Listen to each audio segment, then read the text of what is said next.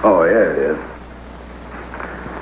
Bachelor in his early 40s wishes to meet up with young woman of cultured, refined background. Object matrimony. Address, box 122. Well, that's a good sincere ad, all right, Andy. But the thing I don't understand is, if you was really interested in getting married, why'd you have to take out an ad in the classifieds? Well, I tell you, Amos, I got a good banjo that way once. You Andy Brown people having to advertise for a gal. Oh, what you mean? Well, that's just like Idaho advertising for potatoes. Well, Amos, the kind of gals I've been going around with ain't the kind of gals you want to spend the rest of your life with. I really want to settle down. I'm tired of being a bon vivant. You see, Amos, for years now, I see you having a happy married life with Ruby, kids, and everything. And, well, I thought maybe I could have the same thing. Well, Andy, actual, I think it's the only kind of life. And I know that if you find a gal like Ruby, you'll be just as happy as I am.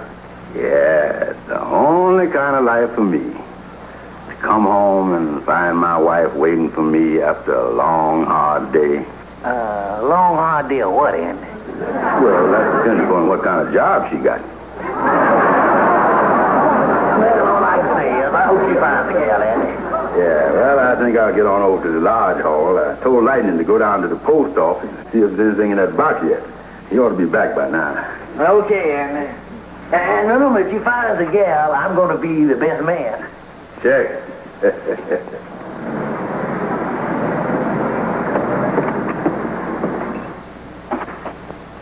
Oh, hi, Brother Andy. Hi, Kingfish. Say, I just dropped by. Did Lightning pick up in the mail on that box number yet? Yeah, he brought in some mail, Andy. I got it in my office here. Oh, good. Yeah, Lightning said this is just the first delivery.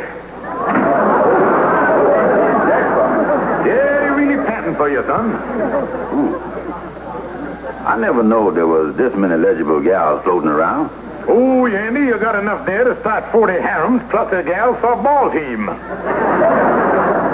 Well, if I'm going to read all these things, now's as good a time to start as any. Help me, will you, Kingfish? Might as well give him the one over here, son. Yeah. I'll tell you, all right.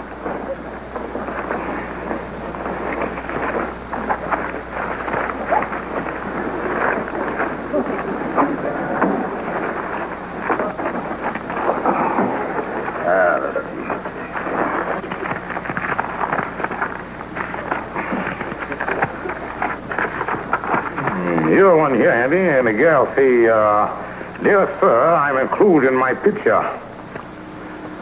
Because I had been told that I had the type of face that men dream about. That's it.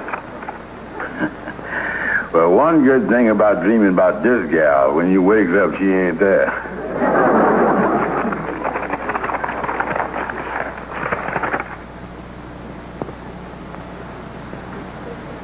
You know, of all the letters I read here, this is the first one that really seemed like the gal is on the level and straight from the shoulder. You think you run into something there, huh? Yeah, listen to this part. I am interested in matrimony with the right man.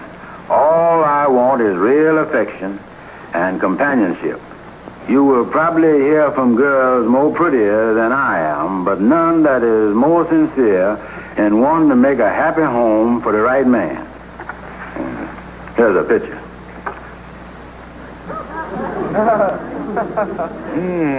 She ain't no Mona Lisa. This is the first one that hit me. You know, I'll go over and call on her tonight.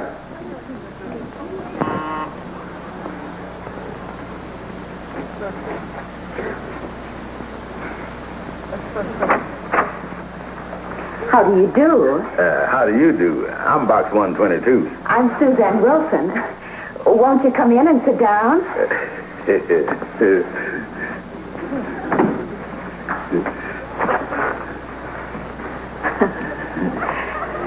You know, I don't even know your name. Oh, Andrew Brown. Andrew Hogg Brown. Well, I'll just call you Andy. Yeah, well, they ain't called me Hogg for 20 years now. You know, Suzanne, when you come to think of it, it's pretty romantic, you looking in the classifieds for a man and me and you getting together like this. Yes, it is. Tell me, how you happen to pick out my ad? Well, it was sort of an accident. I was looking in the ads for a used gas range. Oh, you see, I needed a stove, and I was looking in that column, and my eye caught your ad in the next column. Oh, well, to make sure we get everything straight, I ain't got no gas range enough. Oh, Andy. You know, it's so strange the two of us being here together like this. After all, we don't know the first thing about each other.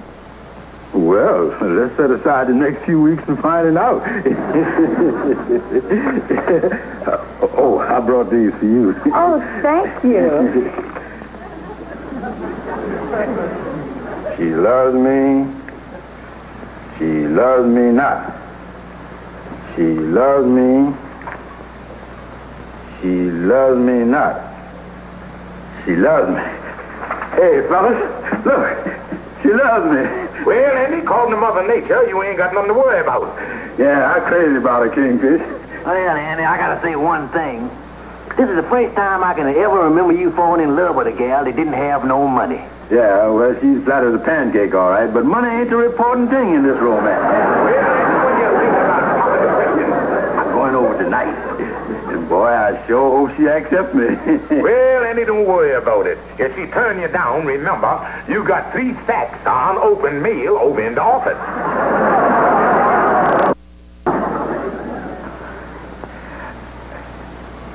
And so, honey, I was asking you to be my wife. Oh, Andy. Oh, boy.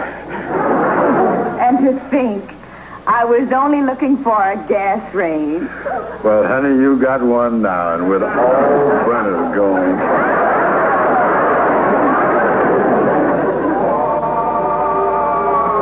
He's a jolly good fellow, for he's a good fellow, for he's a jolly good fellow.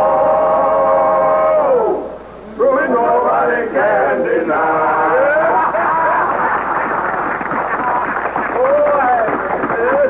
Well, gentlemen, at this stage of the proceedings, I think it would be an order to have a little speech from the man of the hour, Andrew H. Brown.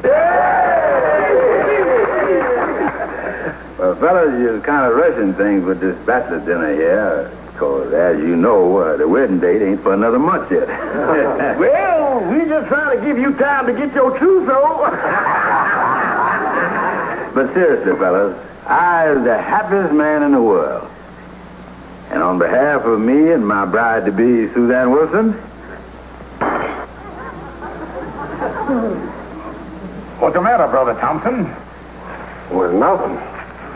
Nothing at all. Well, like I was saying, the world, and one of the luckiest. Yeah, I was the happiest man in the world. And one of the luckiest. Yeah, I was the happiest man in the world. And on behalf of my bride-to-be, whom I think is above reproach, I can say once again that I think I was the happiest man in the world. There's an undercurrent here that's upsetting the groom. And what's being whispered about, I think, should be brought out in the open. It's nothing, Kingfish. Really nothing. Well, if it ain't nothing, what is it? Well, I'd rather tell Andy in private. Will you step in here a minute, please, Andy?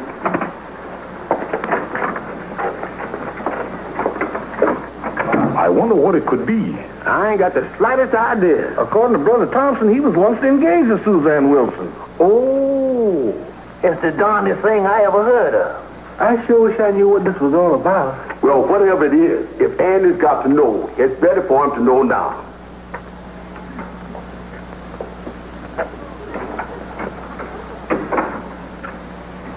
What is it, Andy? Boys, I don't know how to say this, but Brother Thompson here just gave me some shocking information that may throw a monkey wrench into the whole nuptials. Well, what is it, Andy? Suzanne Wilson, my bride-to-be, needs $375 worth of dental work.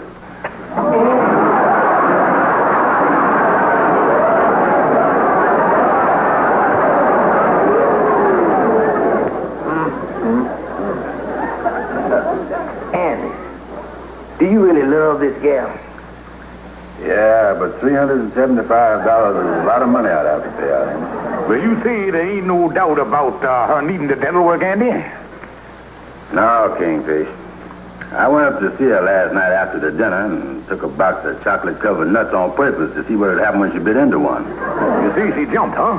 Yeah, and grabbed her cheek.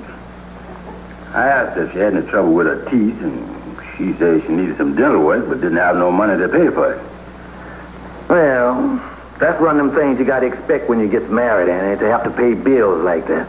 Yeah, and some women are pretty foxy about keeping their expensive ailments quiet until after they're married. I can remember what happened when I married Sapphire. Well, what was that? Well, I didn't find out till later, but the day before the wedding, she had an appendix attack. No fooling. Yeah, and so our family wouldn't get hooked with the operation. They froze the thing until after the wedding, so it would be mine. Tell me, when did you find out that she had appendix trouble? Well, it was at the reception. I was dancing with her with my arm around her, and all of a sudden, my fingers got frostbit. Frostbit, huh? Yeah, and then when she thawed out, it cost me $300 to have her appendix out. Wow. Look, Kingfish, what happened with you and Sapphire ain't got nothing to do with this. The thing I keep wondering about is why our brother Thompson knows so much about this whole thing. Well, Amos, he was engaged to himself about 4 months ago, and one day when he's up visiting her, he accidentally run across a set of her dental x-rays. And when he see them, he broke the engagement right then and there. That brother Thompson on his tools, all right. I didn't know the boy was that sharp. Well, Andy, you got to come to a decision. And besides, Brother Thompson likes to exaggerate, you know. Yeah, I'm going to check on that, Amos. But I asked Calhoun to go and get the x-rays from him. He still got them. And then we can actually see how much work she needs. You gonna see how much work she needs? Well, not me, but Calhoun used to work as a dental assistant. He knows how to read them things. Oh, I tell you, I give up, fellas. If this is any way for anybody to enter into matrimony, then there must be something wrong someplace. Goodbye. That Amos, so cocky. Always walking around here with his nose in the air just cause he got a wife that's in good condition. Another angle. Seems I is getting mad in middle age and ain't marrying no chicken. I can't be too particular. Yeah, that's right. After all, when a man buys a 1922 Essex, he can't complain because it ain't got a hydromatic. Be thankful that the thing got wheels on it. I got the x-rays, boy. I got the x-rays. Oh, good, Calhoun. Yeah. Come on over here and let's take a look at them. Yeah, over the lamp here. Calhoun, tell me what is I looking at there in that there bottom row? Oh, well, these are the front ones. Oh, sure. I recognize them. Yeah. How do they look, Kingfish? Well, and the bicuspid those seem to be all right. Oh, good. Yeah, and these here, these are the back ones. Wait a minute. That's something I don't like. What's that? In that space there between them two back ones, there's a pointed tooth there that looks like it's got smoke coming out of it. Andy, the smoke ain't coming out of the tooth. It's coming out of Mount Vesuvius there on the lampshade. You did all right. Well, Calhoun, diagnosing the thing step by step. Tell me, how did the thing look? Well, I tell you, it looked great up here in front. But when you start traveling toward the rear, past the 4-year molars, you was in wide open country. Oh, bridges back there? Bridges, viaducts, and gentle paving. Well, now, boiling it down to dollars and cents, how you think Andy gonna come out? Well, I tell you, I think Brother Thompson was about right. This job gonna cost anywhere between $300 and $400. You know, I tell you, fellas, Whilst we was talking there, the thing that's still the most important to me is the fact that I love Suzanne. Ooh, still crazy about her, huh? Yeah, and I've been thinking. I ain't gonna let $300 or $400 stand between me and a life of happiness. I'm still gonna marry her. Well, now, that makes sense to me, Andy. Yeah, and as long as I'm gonna have to pay for it anyhow, I might as well to tell her to go ahead and have the work done so after we're married, she won't have to bother with it. Yeah. Maybe it ain't no sense holding off long as you're gonna marry her anyhow. Yeah, I'm going over there right now and tell her to proceed with the work. Well, Andy, that's a good investment. If she's like most wives, you'll find out that the mouth is the one thing that she uses the most. Oh, man.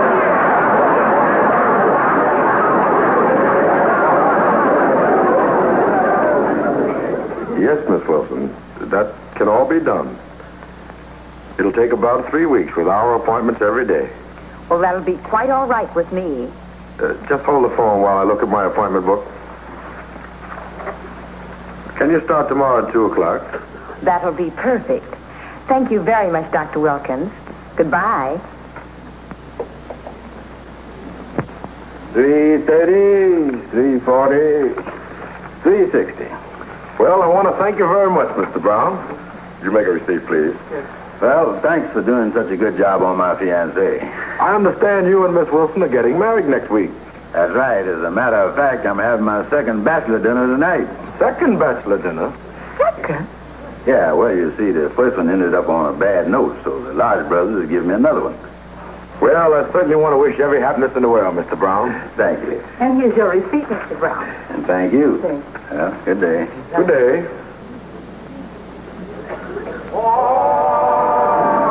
He's a jolly good fellow, for he's a jolly good fellow, for he's a jolly good fellow.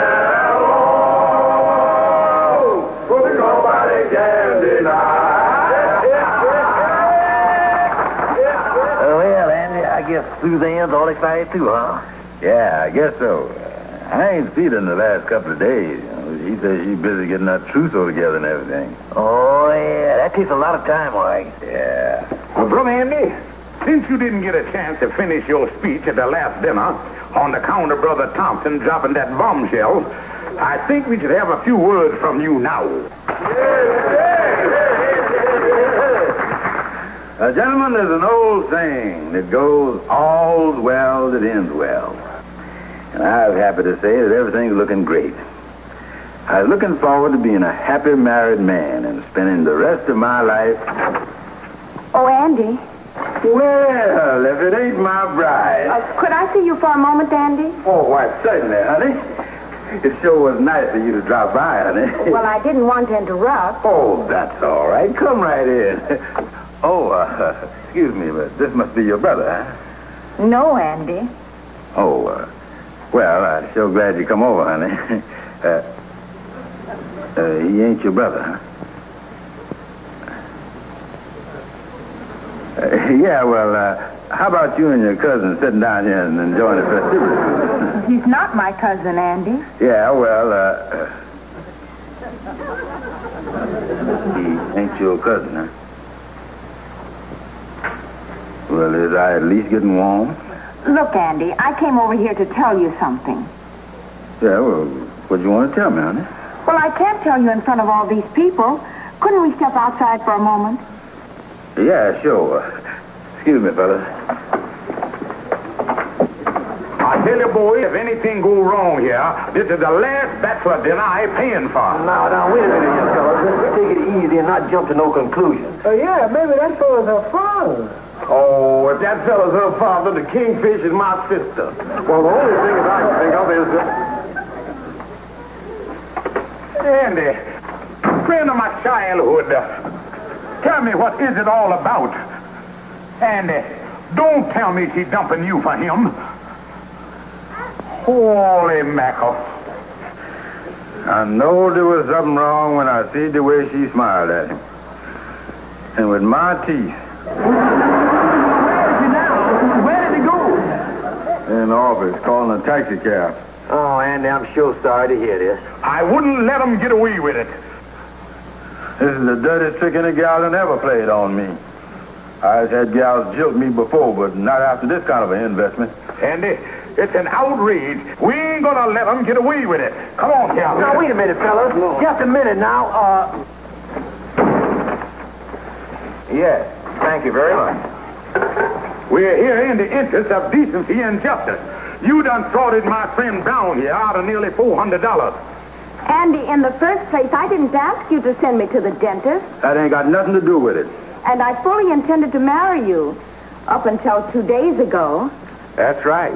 Suzanne is an old sweetheart of mine. And we ran into each other the other day for the first time in 5 years. And, well, we fell in love all over again. That's the truth. Well, if you was going to marry her, you was got to reimburse me for them choppers. Listen, I had nothing to do with this. What do you mean you had nothing to do with it? My friend Brown here paid for them teeth, and you gonna marry the gal. You gonna get the benefits and don't want to pay. Well, what about it? Well, it's just like a man filling up his gas tank and then having somebody steal the car. Well, I'm sorry, but I don't know anything about this dental work. God, let me tell you something, Bud.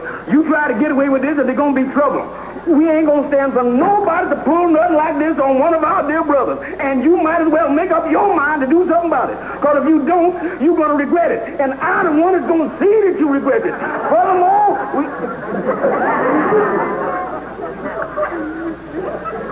I don't see no sense in me losing my teeth over somebody else's. All I know is 2 weeks ago I had a gallon $400, and now I ain't got nothing. Andy, I wonder if I could see you outside for a minute. Oh, Amos. Oh, please, Andy, come on. All right. Look, Andy, you fighting a losing battle.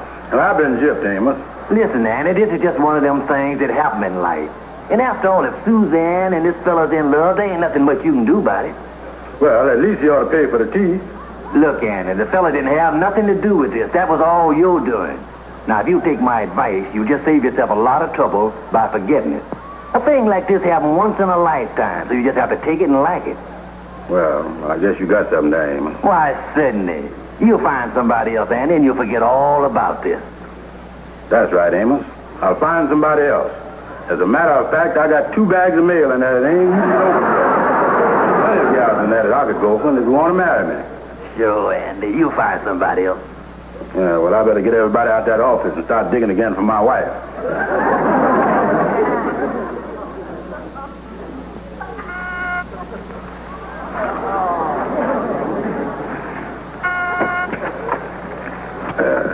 How do you do? Is box 122. Won't you come in?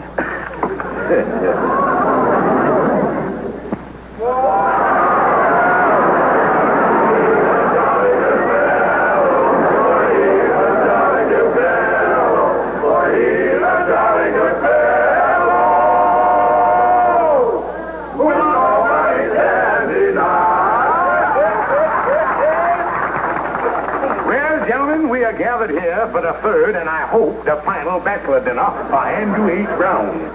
Yeah, because if I see another chicken croquette, I'm going to start to cackle. Can we have the usual speech, Andy? Yeah. Well, gentlemen, after all these years, I finally found the one gal in all the world for me. Is this gal got good teeth, Mr. Andy? Yeah, that's the one thing I made sure of, fellas. One time when she was yawning, I done counted them. All 32 of them. They're perfect. They ain't a filling in them or inlay. Yes, sir. I think I hit the jackpot this time. And fellas, I want to thank you for this bachelor dinner you've given me. And I want you to know that I was the happiest man in the world. And,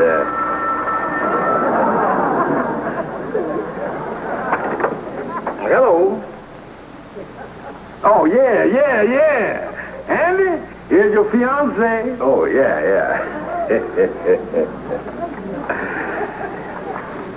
Hello, honey.